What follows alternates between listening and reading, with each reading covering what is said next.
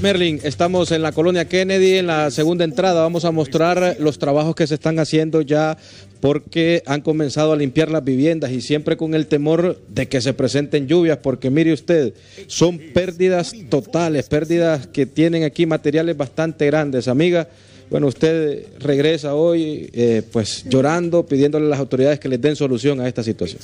No, pues sí, claro, nosotros lo que queremos es que nos solucionen este problema porque no es de ahorita.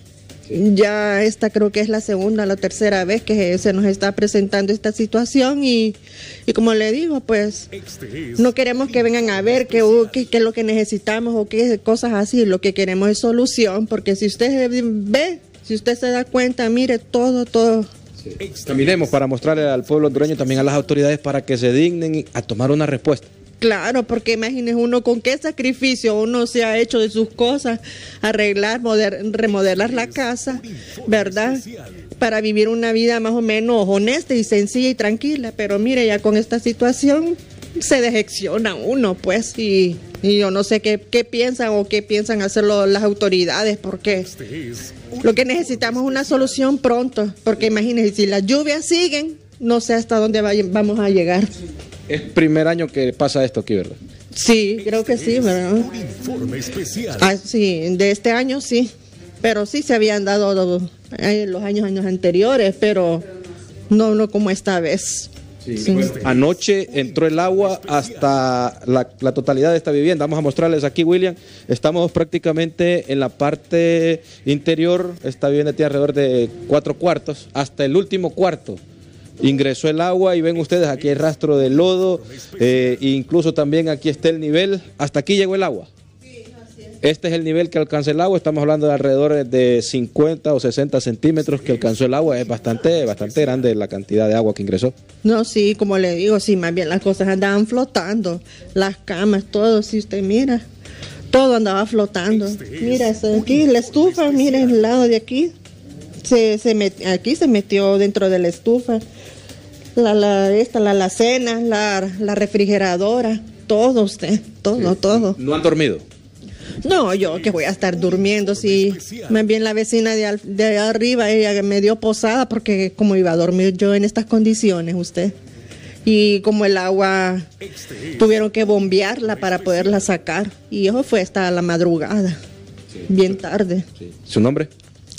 Waldina Castellanos. Bueno, muchas gracias, Waldina. Vamos a seguir por aquí. Usted me comentaba también de que anoche ustedes tuvieron que sacar a su madre en peso. Sí, mi mamá estaba, ella es una señora de la tercera edad y estábamos, tuve que venir porque mi nuera me dijo que estaba agarrando corriente, pues. Entonces se tuvieron que subir al lugar, al apartamento de arriba, porque tenía miedo, pues.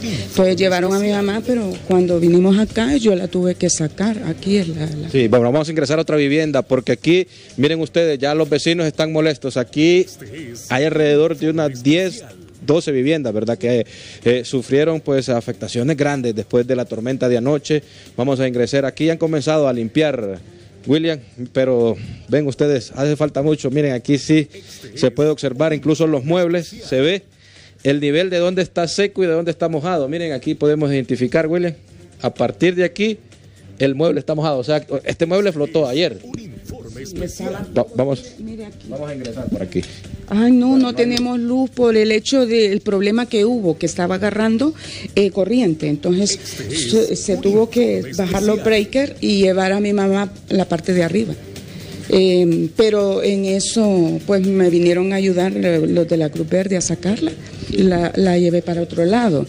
Pero esto es preocupante, ¿sabe? Porque las autoridades no hacen nada. Y nosotros aquí corremos un riesgo grande, porque esta agua está socavando la parte de abajo. Entonces tienen que tomar medidas de inmediato, porque si no, esta casa, ¿quién sabe usted? Sí. Vamos a mostrar más de esta vivienda, porque ven ustedes cómo amanecen hoy los vecinos de la colonia Kennedy en la segunda entrada, llenos de lodo. Miren ustedes, prácticamente el agua ingresó, digamos. El nivel del agua se puede notar en los artículos de madera de valor que ellos pues lastimosamente estarían algunos ya dañados, ¿verdad? Sí, varios, las camas están dañadas porque están totalmente mojadas. Los gaveteros y todo ya no dan. Entonces, bueno, ahí con la mano de Dios todo pues vuelve a la normalidad, pero lo más preocupante de esto es que las lluvias van a seguir y aquí no hacen nada por destapar el drenaje, que eso es lo que necesitamos. ¿Su nombre?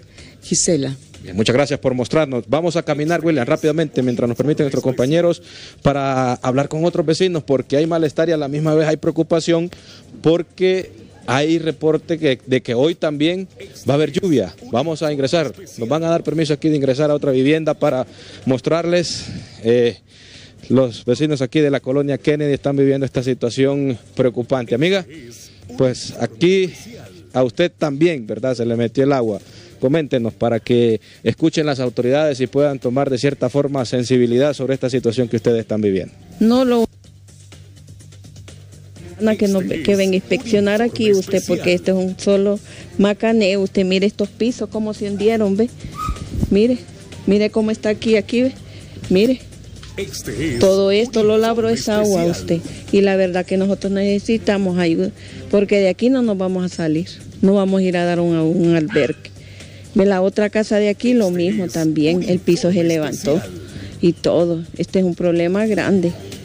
Sí, ¿y esta tortuguita es de ustedes? Sí, es de nosotros. Sí, el perrito también, mire aquí cómo está.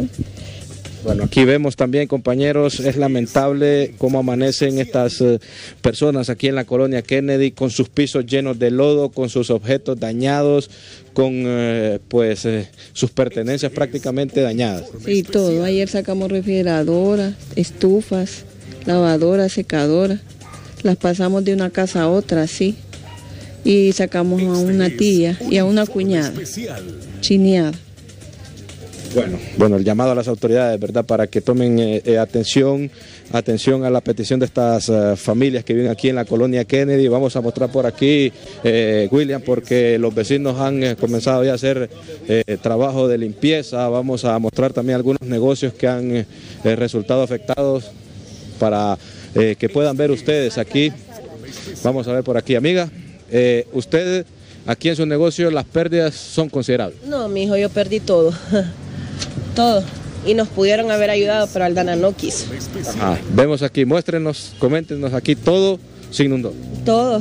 El piso empezó a botar agua del piso, salió por las tuberías, por todos lados. Aquí todo se perdió. Todavía no han comenzado los trabajos de limpieza, aquí están esperando ustedes porque no saben. A las 12 se va a volver a llenar y como no nos han resuelto, nos vamos a volver a llenar.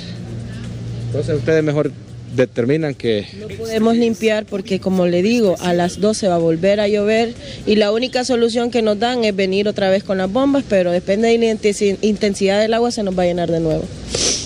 Bueno, el llamado a las autoridades, ¿verdad? ¿A cuáles? ¿A cuáles? Si se le dijo a Aldana hace 15 días, su compañera Daniela incluso habló con él personalmente y él no nos brindó solución, dijo que la única solución era que iban a venir con las bombas a sacar agua y la verdad no alcanzamos y perdimos todo, estamos en la calle, somos 40 familias que estamos en la calle. Lamentable esta situación. Sí, porque nos pudieron haber ayudado, la semana pasada pudieron venir y reparar la tubería que el socavón colapsó y no quisieron. Mandaron personal incompetente que no pudo reparar un socavón.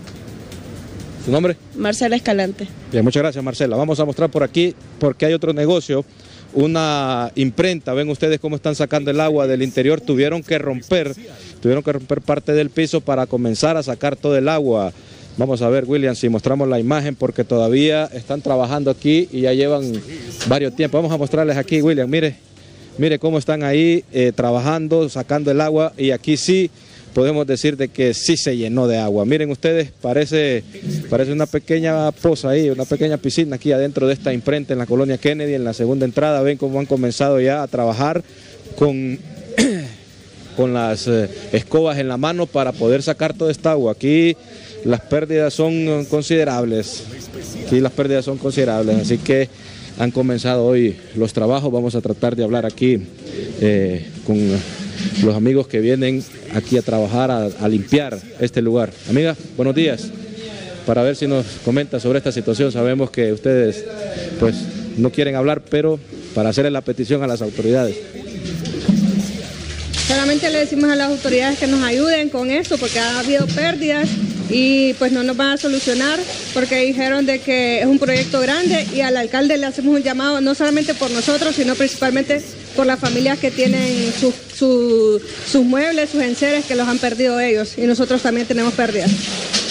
Bueno, ahí está el llamado. Ven ustedes trabajando, limpiando este lugar, esta imprenta que funciona aquí en la segunda entrada de la colonia Kennedy, con baldes, con pailas, también con escobas para tratar de apresurar la limpieza y poder sacar todo el agua de este lugar.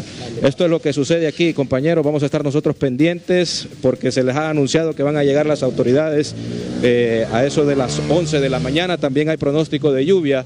A ellos ya les avisaron de que hay pronóstico de lluvia para hoy después del mediodía, por lo cual van a estar en alerta y pendientes de la situación porque esto se ha convertido en una situación lamentable. Por el momento yo regreso con ustedes a Estudios Principales.